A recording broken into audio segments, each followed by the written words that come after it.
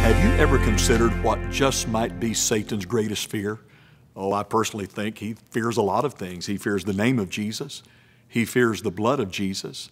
He fears the Word of God. But it just might be his greatest fear is that one day you will wake up and realize what you really have in your relationship with Jesus Christ.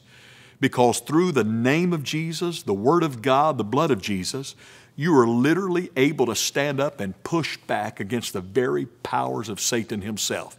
Because the Bible says this, greater is he that is in you than he that is in the world. I really believe Satan fears a child of God when he's on his knees in prayer.